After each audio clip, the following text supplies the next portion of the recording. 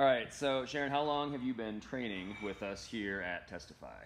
I have been at Testify for be 2 years in September. 2 years in September. Yeah. Time flies. It does. I look at my book and I started out with empty bars. Yep. I couldn't lift anything. Isn't that funny looking back at what you used to be able to do and then you look at the weights that you're doing now? Yep. It's hilarious, Yeah. really. Why did you start training?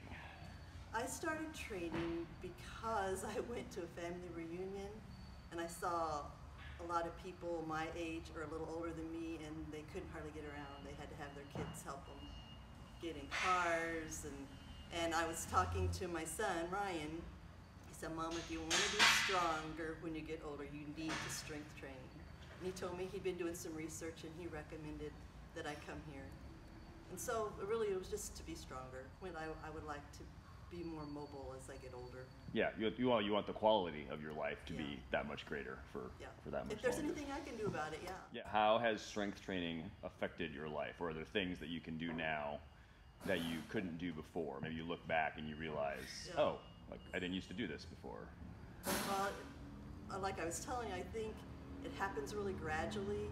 You start lifting weights and you start actually putting some weight on the bar, and it's just a gradual thing. I mean, I would, drag the laundry down the stairs, because I just didn't want to mess with picking it up. It was just easier just to drag it. And now, I pick it up and I just walk down the stairs and I don't think about how much stronger I am or that it's really improved my life that way.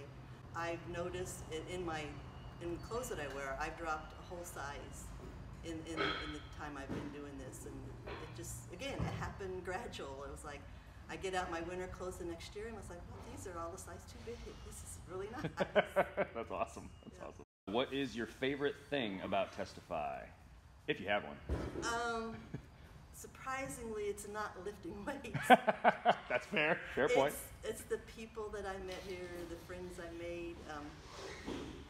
I just really enjoy being here and, giving people a hard time and whatever. I mean, you are the queen of that. Yes, I don't know about that, but yeah, it's really being around the people. And where else can you go early in the morning, have people scream and yell at you and encourage you, say, "You got this, you can do it, keep on, keep on, keep on," and then you do it. I mean, it's just a really boost, I think, to a person's self-esteem, when you have people cheering for you. I hate getting up at 4:20. But when I'm done, I'm glad. Yep. I don't really have a favorite lift because I don't really like any of them. But if people ask me, I have to say the deadlift, just because when you say I've deadlifted 250 pounds, people are, oh my gosh, no way. And I feel that same way. I never ever thought I would lift 250 pounds. Old lady, you just can't do that. But you can. Yeah. Now, speaking of the deadlift, you have a powerlifting meet coming up in like 2 days. Yes. Any goals going into this powerlifting meet? Well, I would like to go to beat my last lifts, really. I mean, I'd like What's your best deadlift right now? My best deadlift is 250. My best squat is 200, and my bench press is 100. 100? I think it's 100. Yeah.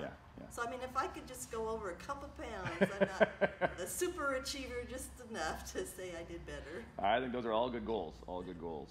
All right. Least favorite lift? It would be the press. Press. Because it's the lowest number.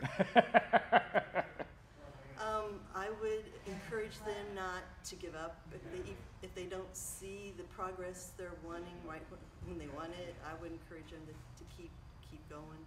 When I first started, Sunday night, I would have trouble falling asleep just thinking about coming in here and squatting Monday morning. And I would worry about, am I going to be able to lift it? But if you keep it going, if you just be determined about it, it gets better. I would say try it. Give it a shot. I mean, even after I joined, there would be days where I go, why did I listen to my son? I just cannot do this. But I think you get addicted to it in a way. I mean, I hate to miss now. It's like it's throwing my schedule off, or I'm not gonna, I I just try to do everything I can not to miss my workout. But I would just say, you won't know if you don't try. Just try it. I just would challenge them. Now, are you addicted to the actual lifting of the weights? I think so. Okay. Yeah, I do. I mean, you know, I want to see my numbers go up a little bit. Again, it doesn't have to be a lot. Right. Because you were saying something earlier about maybe not loving the actual lifting itself. Describe that to me. I love it, but it's necessary. Afterwards, you know, once I get through with my lift, you know, I'm really energized, and at 6 or 7 in the morning, you know, I'm ready to go. I have to watch myself so I'm not speeding on the way home because there's just all that energy there. So, yeah, I enjoy the lifting. I mean, I don't have a favorite. Yeah, you enjoy it. They're kind of the result. Yes, the result enjoy of it the when lifting. I'm done. Yes, yep. Oh, I get that completely. Absolutely. Well, since we've been stuck at home, I really haven't done a lot of reading, but I did start reading the Barbell prescription book. The Barbell Prescription, yep. Yeah. By Sullivan and Baker. Yeah, you know, when you talk to someone who doesn't weightlift, their biggest fear is you're going to hurt yourself.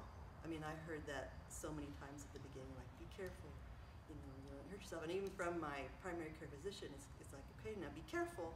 Yes. You know? Yes. And so, which is not a bad advice, but it's not like I'm going to come in here and try to lift, you know, 500 pounds. Right. I mean, I'm not doing that.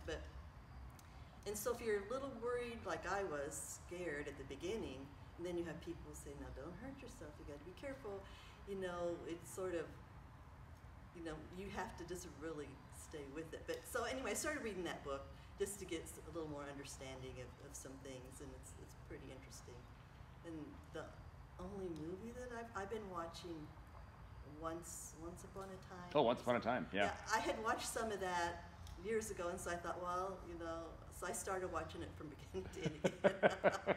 And but other than that.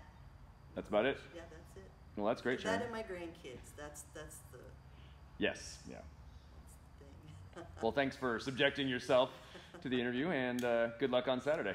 Okay, thanks.